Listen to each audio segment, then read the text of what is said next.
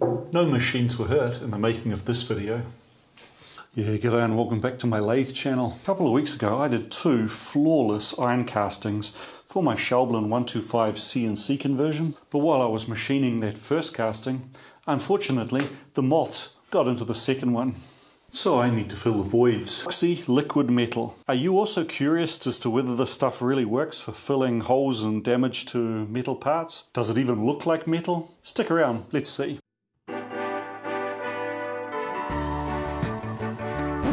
And last week I cast and machined this motor mount plate. I also made the casting for the replacement X-axis motor at the same time, so let's go machine that, shall we?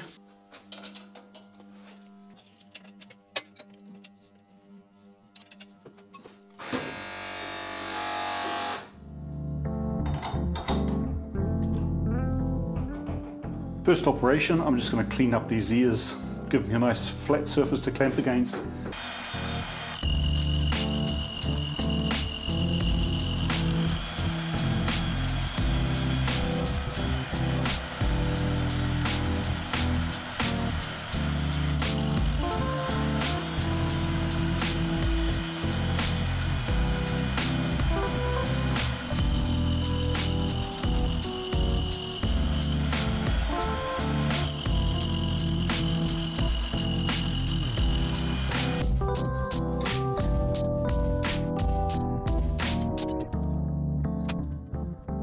So first I just drew a sketch, padded that out, made the one mounting hole, made a pattern out of it, added the pocket for the motor to go into, added its mounting hole, and also a polar pattern for that hole. And that's it. It's a pretty simple part.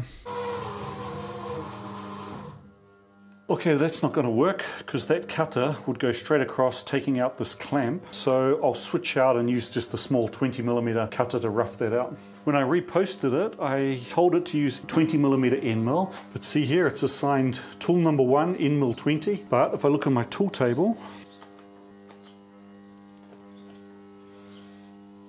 tool number 1 is my 100mm face mill. The 20mm end mill is tool number 6, so I need to change that in my CAM software to tell it the correct location for that.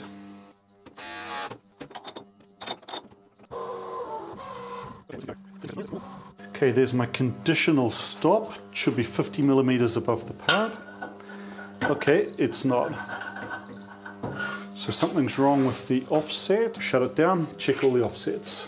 Okay, I now realize why that offset was off. This material is 26 thick.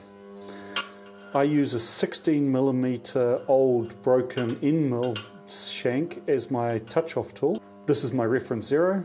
So I set that to 16mm above it, but then I typed 26mm in. That's why I was 10mm off there. Let's just check that again. Just go up out of the way, set the feed rate override right down, and it should start moving away to the tool change position.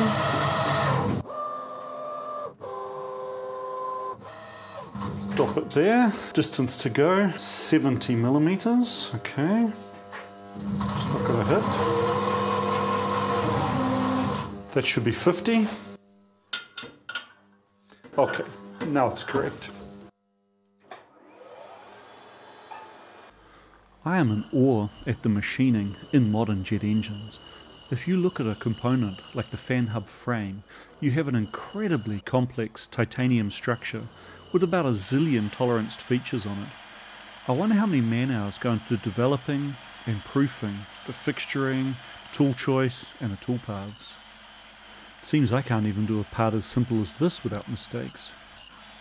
When they were prototyping that, imagine the pucker factor of being the machinist who has to machine the last setup on a $1.5 million part.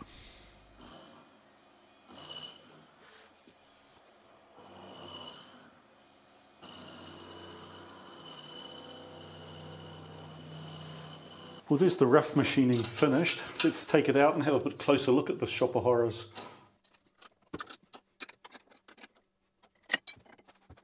Well, that casting is looking fantastic. Louis, you liar!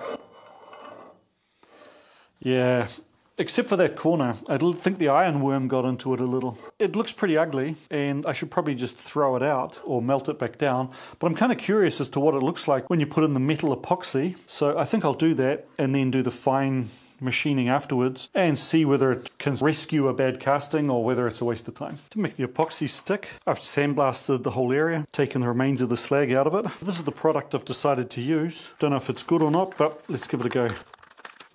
Oh, that's cute. They give you a little bit of sandpaper, but sandblaster's already done that job.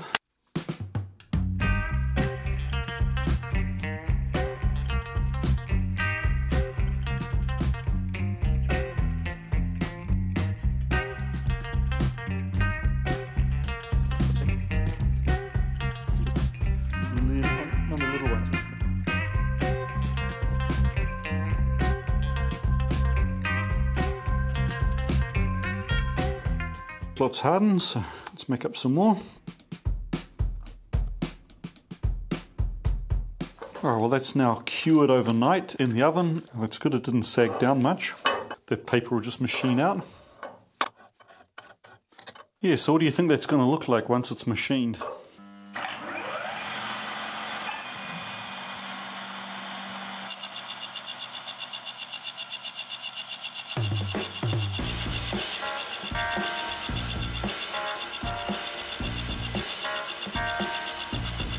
Since you might be wondering, my face mill might be too big for this job at 100mm, and my next size down mill is a 20. I wanted something in between, so I decided to try out the boring bar as a fly cutter, and I think it did pretty well. It's slow as molasses, but it does make a nice surface finish.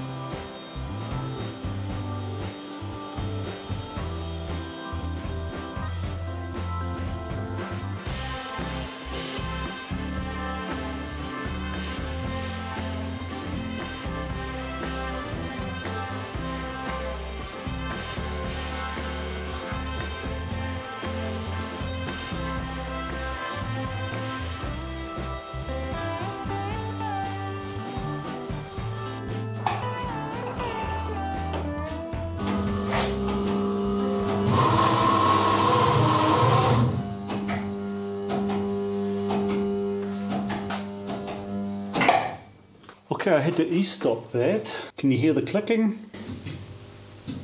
Those are the gearbox relays. Now the gearbox isn't changing. Haven't had that before. The 3 shifters on the Maho gearbox are color-coded when they're in gear. See, this one's not showing a color, so what I'm guessing is it was between gears, and therefore the twitching, which uses the main motor, stopped here, and one of the others was jammed maybe. So let's give it a speed command at 2000.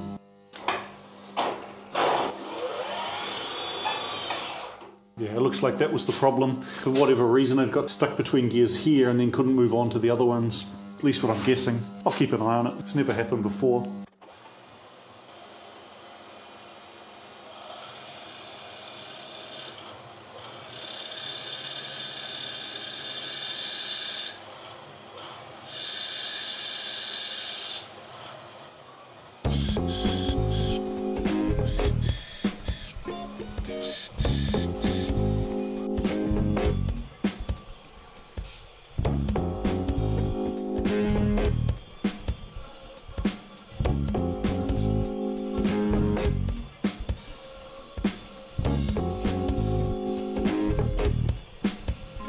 Well,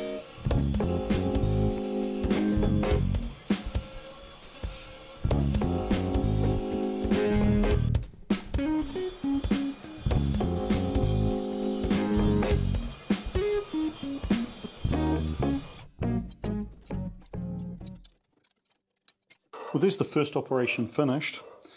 I can't really say that stuff looks that metal coloured, it's more sort of a grey. You can see the drill deflect really badly because it obviously had a metal on one side and only epoxy on the other. So that hole's well off centre. When I flip it, just put an end mill down to straighten up that hole from the other side. These are oversized holes for belt tensioning, so it doesn't really matter that that's lost a bit of meat there. When the motor goes in, it'll cover a lot of the ugliness, so I don't think I'll recast this. I'll probably just use it as is. Next up, goodbye clamping ears.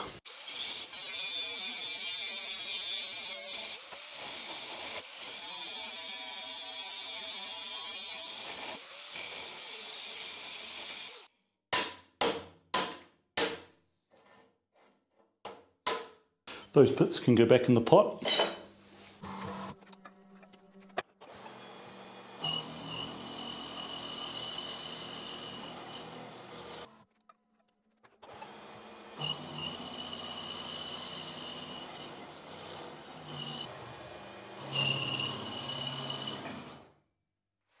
I think the problem I made here was I just underestimated how much I have to take off here. So I thought I was closer to the edge than I was. No harm done. I checked the insert, it didn't get chipped out. I just had to reset the part in the clamps, reposted the file to move this right off the edge of the work before starting, and now hopefully it should be fine.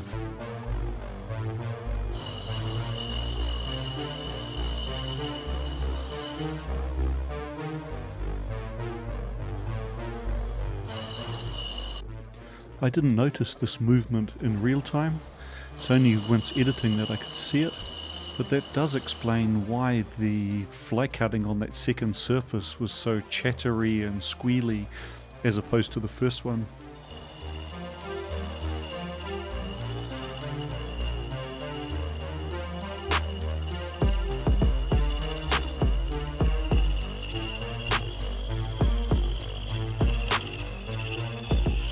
One problem with the Maho's 18-speed gearbox is that you can't do any RPM override during a cut, and I had this significantly too fast, so it's turned into a bit of a chattery mess. I think once it's finished, I'll throw this on the lathe and just clean up the surface a bit.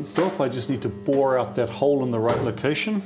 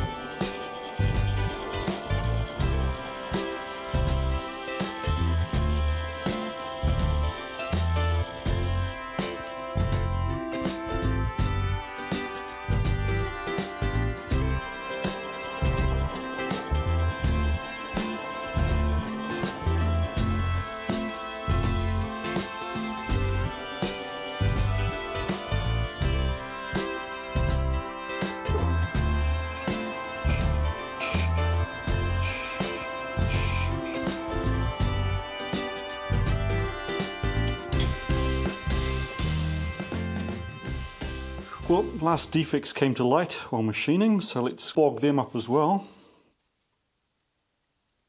Since I've done the final machining, I'll bog these and then just hit them with a file to bring them down to size.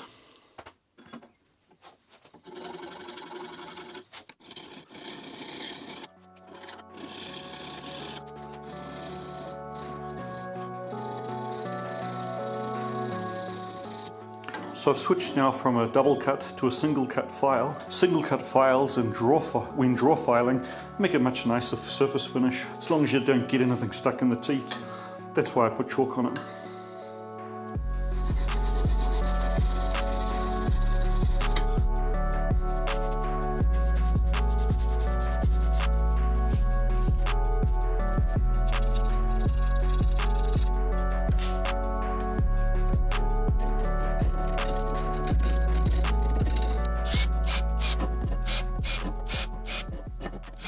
Well, there's my finished part.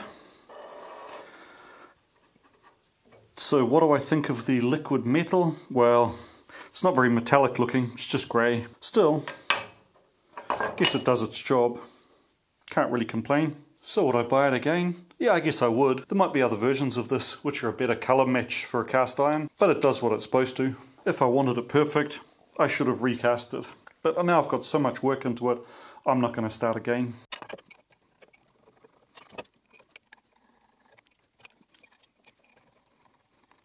Once everything's installed, the motor sits back here behind the saddle, so I mean it's well out of the way. It's pretty enough for that. Thanks a lot for watching. If you enjoyed this, please share it with somebody.